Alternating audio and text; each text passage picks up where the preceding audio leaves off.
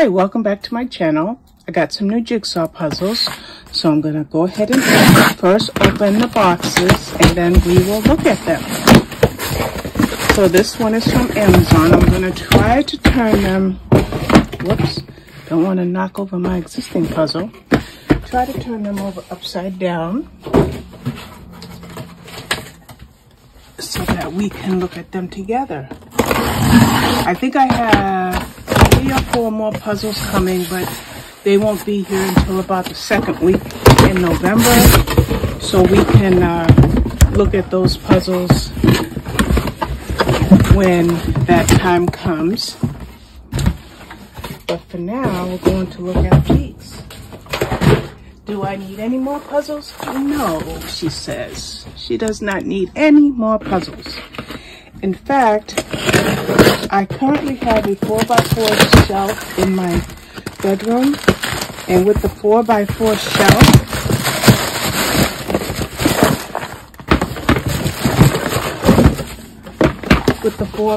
shelf, I am going up to the ceiling, so I'm going to put either a 1x4 on top of it or a 2x4. If I put a 1x4 on top of it, I'll be able to reach all of the puzzles. If I put a 2x4, I will need a ladder. So I'm not quite sure how I'm going to do that, because I do have a step stool in the kitchen, but I'm not sure if I'm going to go 2x2 or 1x4. I mean 2x4 or 1x4. So I think that when I get my new shelving, which I hope to order it in about 3 or 4 days, when I get my new shelving, I decided to reorganize my jigsaw puzzles. I want to first reorganize them by puzzles that I have completed, then by brand, and even maybe a little bit more organization.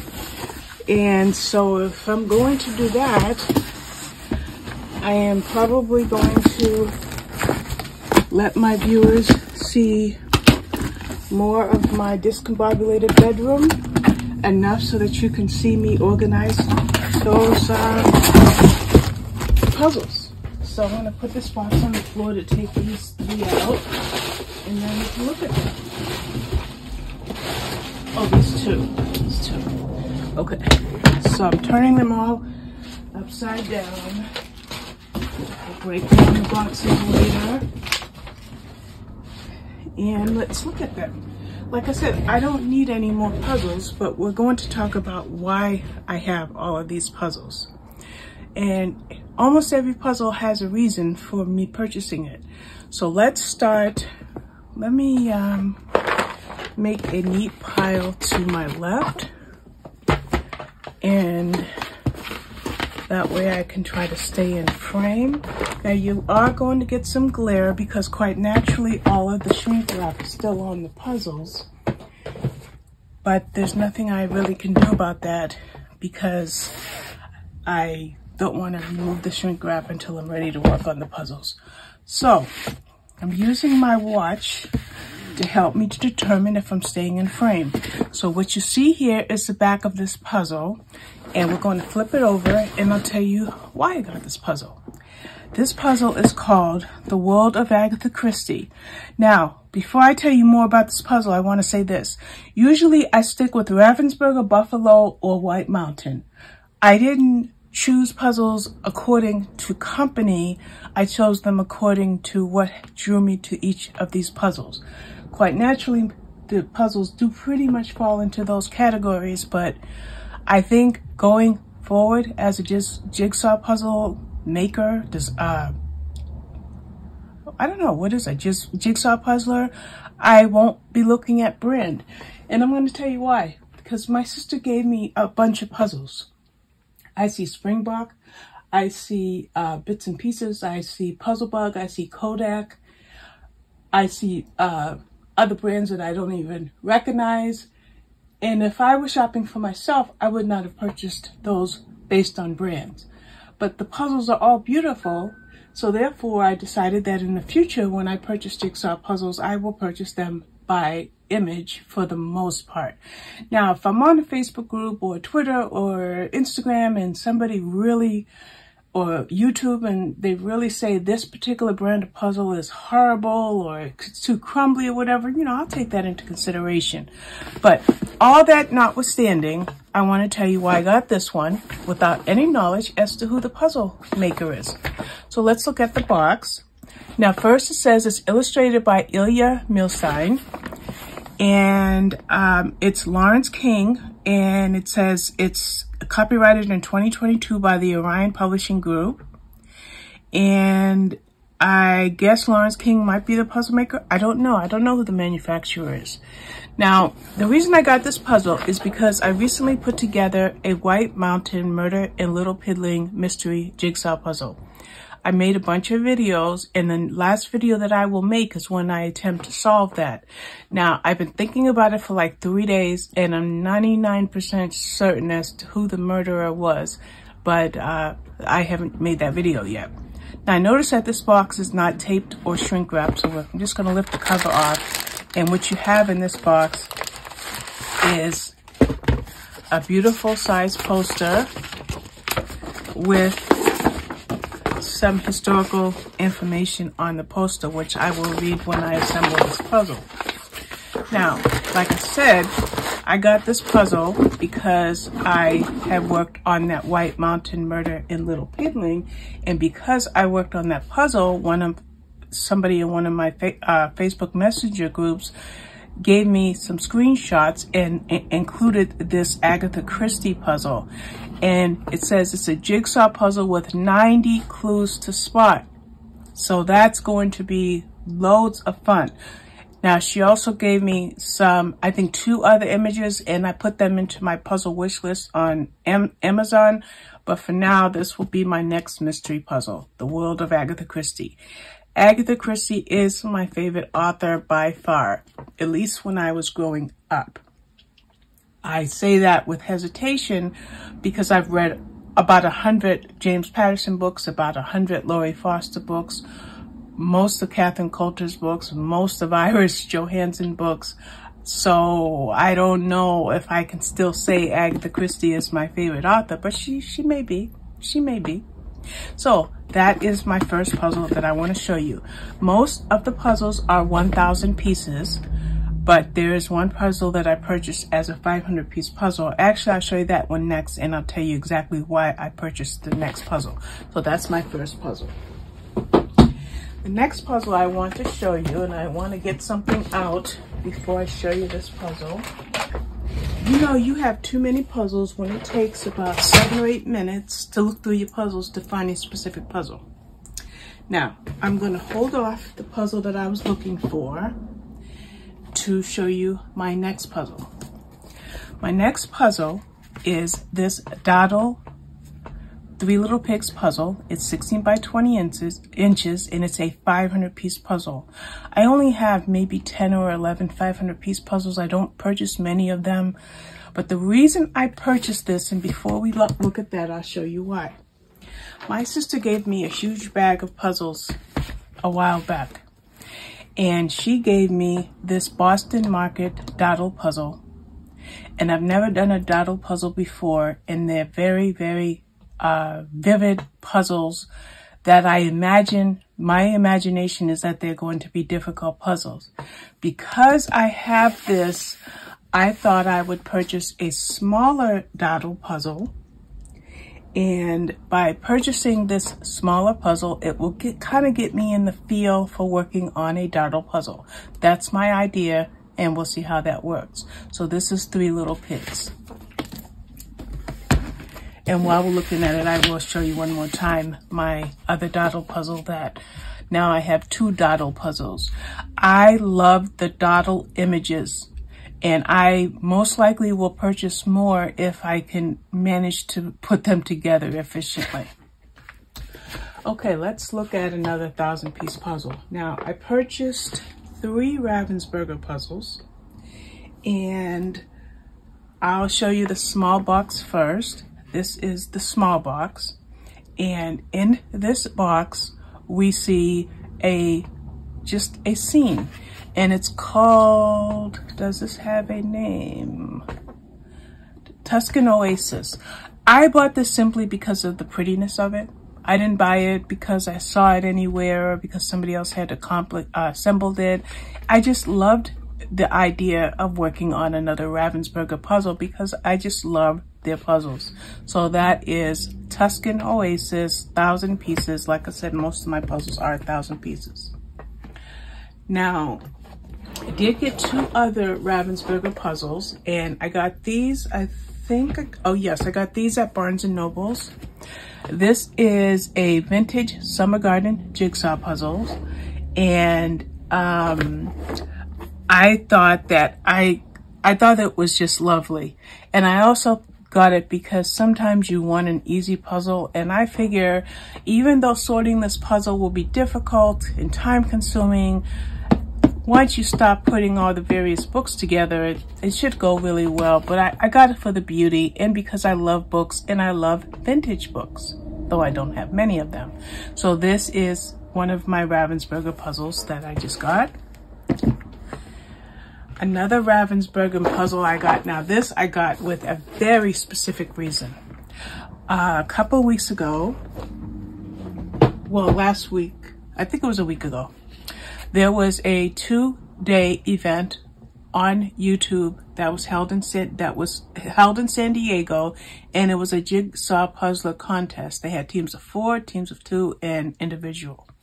And the first team of 4 puzzle was this Ravensburger mushroom puzzle, and I fell in love with this puzzle. I loved it. Our artist's name is Nathaniel Mortensen, and I have communicated him on one of the Facebook groups, and this is basically called Beautiful Mushrooms, and I thought I have to do this puzzle. Funny thing is, I despise mushrooms. I don't like them. However, I like them in food, like cream of mushroom soup, or like if you smother your pork chops with mushroom soup. They're delicious in that manner. Other than that, I'm really not crazy about them, and I hate seeing them in nature. They just give me the creeps. But not so with this puzzle, because it's so vivid. You got pink, and you got blue, and you've got orange, and you got red, and you got yellow, and you got more yellow and green. And this puzzle is just so gorgeous. Now, it's a 1,000 piece puzzle, so it's not going to be like a quick, well, with me, puzzles take about 2 days if I'm feeling well. And if I'm not feeling well, they take 3 or 4 days. But I just have to do this puzzle.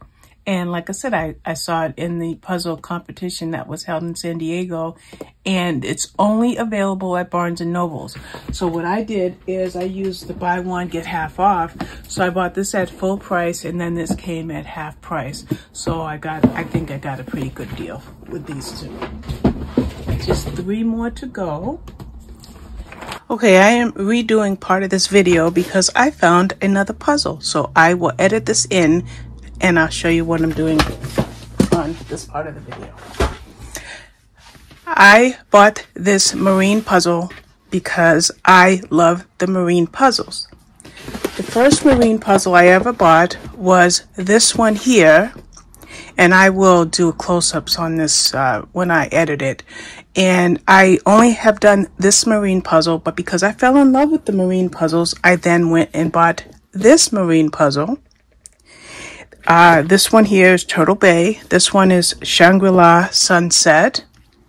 And then I saw this one, and this is From Sea to Shining Sea. So when I decided that it was time to buy new puzzles, I also bought this one. This is the new one. This is the unboxing of my new puzzles. And this one is Tiny Bubbles. So those are currently the only 4 marine puzzles that I have. I'm just looking down. I'm pretty sure those are all that I have. So let's look at all 4 of them. Last, I will say this again. This is the newest one. And let's see if we can get all 4 in one shot without too much glare. And I will adjust the image when I edit it. And these are my 4 marine puzzles. They're all 1,000 piece puzzles. These are by Buffalo Games. They're more like Buffalo now, but they used to be Buffalo games when I first started doing puzzles. So that's why you see Buffalo is the only thing on this box. Now this is the new one, and they don't have that Buffalo puzzle piece on this box here. So that's a little different in the manufacturing. But I just wanted to show you my little collection of marine puzzles because I just think they're so vivid. They're so beautiful. And so now I've got to do some fancy editing because I left this one out of the first shooting of this video. So I'm going to edit now, but I wanted you to see all my marine puzzles. Just 2 more to go. And I want to see why I got, okay. This Amy Stewart is an artist that I love. I will not take the time to pull out all of my Amy Stewart puzzles, but let me tell you, boy, do I have a lot of them. Maybe a dozen or a little bit more than that. And they're all collage type puzzles, just very complicated, just like the one I'm working on underneath this white foam board. So I just got it simply because it's another Amy Stewart puzzle. And don't think it's going to be my last, because it definitely won't be. So it's called Pickers Hall, another 1,000-piece puzzle. This is by Buffalo, which is also who makes those marine puzzles I just showed you. I love Buffalo puzzles, always have. It's one of my top 3 favorites, which again are Ravensburger puzzle, Ravensburger, White Mountain, and Buffalo. So this is my new Amy Stewart puzzle. And the last puzzle I'll show you is just for the same reason I got this puzzle. I got this one for the same exact reason, because it's beautiful. But there's another reason I got this night and day puzzle. And by the way, I have one more night and day puzzle, but I don't know where it is. I don't know where it is, but I do have one more puzzle that's night and day. Next time I do a video, I will organize my puzzles ahead of time. No, I thought I pulled my other night and day puzzle out, but I guess I didn't. Okay, so I got this puzzle because I love Venice. And if I ever created a bucket list, which I probably won't, Venice would go on that bucket list. I would love to see how it is that people live on the water and get around on the water. I've always fantasized about that from the age of a very young age. And I love these night and day puzzles. Like I said, I have another one. So you have day and you have night. I know it says night and day, but it's day and night. So you have the scenes that take place at different times of day, and it's just beautiful. And like I said, I got it for the same reason I got this one, because of the beauty. And then the fact that Venice is one of the places in the world that I would so love to visit, which will never happen, but it's just, you know, it's just a beautiful place. So, okay, so let's look at all of the puzzles. And I count 8 puzzles, I believe. This is the pile of them. And again, we have 3 little pigs. We have this Marine to Life, this Tiny Bubbles, which I don't think I named earlier. This Amy Stewart Pickers Hall, I'm sorry. This beautiful Tuscan Oasis. And then this beautiful Venice puzzle, Sights of Venice. My Agatha Christie mystery puzzle, which I cannot wait to do. And my 2 Ravensburger puzzles, the vintage. What is this, vintage? Well, it's called Summer Garden, but these vintage books. Vintage Summer Gardens in full title. And this one based on that jigsaw puzzle contest, this Ravensburger Mysterious Mushrooms, is it called? No, Beautiful Mushrooms. So those are all the puzzles that I got for this haul. And I will be back in a couple of weeks when I get the remainder of my puzzles. So can we get them all in the frame, even though you're getting part of the boom arm? But there you have them. Thank you for watching. Bye-bye.